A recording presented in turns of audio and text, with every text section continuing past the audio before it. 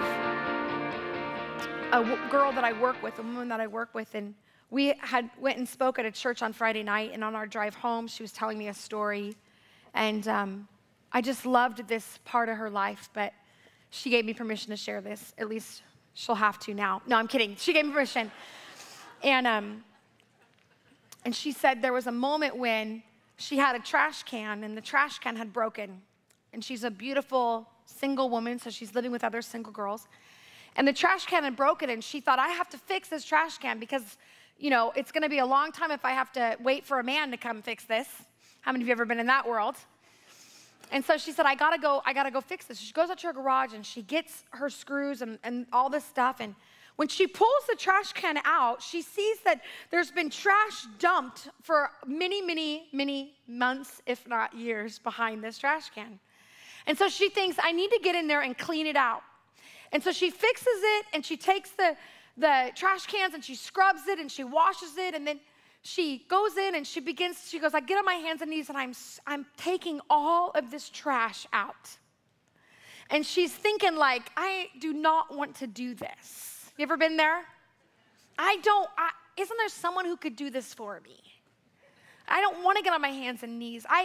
I'm a professional woman, you know, and I'm putting this in her head, but I'm doing all these things. I don't want to do this on my time off. I'm getting my master's degree, and I'm working hard, and I'm doing all this, and now I'm on my kitchen floor wiping out a trash can. And as she's wiping it out, the Lord begins to speak to her.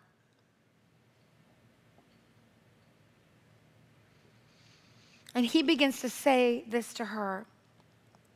Now, I'm going to give it to you. I'm going to give you everything.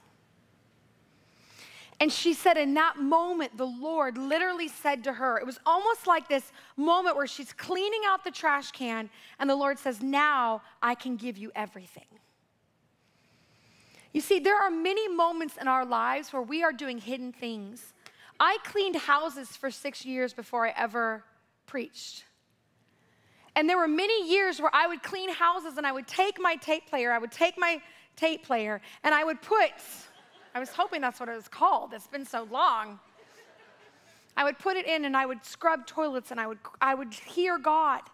And I would weep over what God was saying. And the Lord began to talk to me about being faithful in the small things, because if you're faithful in the small things, he will give you big things. You see, some of you, I love you, but God is trying to train you by putting the shopping cart back. Some of you, God's trying to train you by not parking in a place you're not supposed to park. Some of you, God's trying to train you by setting your alarm and getting up, or serving, or responding to your bills or your emails, and you're going, why is this important? And I'm saying God sees everything. And your ability to persevere. Did you know when a woman has a baby? I have pictures. No, listen, when a woman has a baby, there's a season, it's called transition. And when a woman has a baby, there's a moment when she transitions, and at that moment, the doctor's saying, push, and you're thinking, I'm gonna hurt you. What do you think I'm trying to do? I'm hanging out here? What am I doing? Like, oh, what are we doing here? I didn't know we were having a baby. I didn't know my whole body was saying to push. Interesting. There's a moment of transition where everything inside of you is saying, I don't want to do this anymore. I'm joking. I'm teasing. I don't want to do this. I'm just kidding. Did you know some of you, listen. There are some of you in this season right now where you've been birthing something. And I'm going to say this prophetically over you, and just look at me for a minute, because I just believe this is going to go straight to your spirit. Some of you have been birthing something, and you have spent years birthing it. And you're in a season where you're like, I don't want to do this anymore. I remember this very clearly. 3 years ago, I was sitting in my living room, and I was crying, and I was saying, God, I don't want to do this anymore. I don't know what's going on, but I'm not sure I can do this anymore. I'm carrying this dream within me to do more, and my life is so hidden. It's so not what I was hoping it would be. And there's a season of transition where if we will hold on and do what we were created to do, which is birth God's dreams. Listen, you were created to birth God dreams. Your spirit will tell you what to do, just like your body will tell you what to do. Someone says, well, how do you know what to do? If you go to any class, they'll say, your body will know what to do.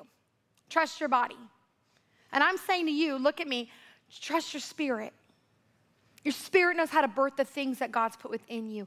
Your spirit will tell you when to go and when to stay. Your spirit will say, don't do that and do that. Your spirit will say, get up and write and don't write. And your spirit will say, go over here and don't, and listen to your spirit. The Holy Spirit is trustworthy, and he will tell you when and where. He will show you how.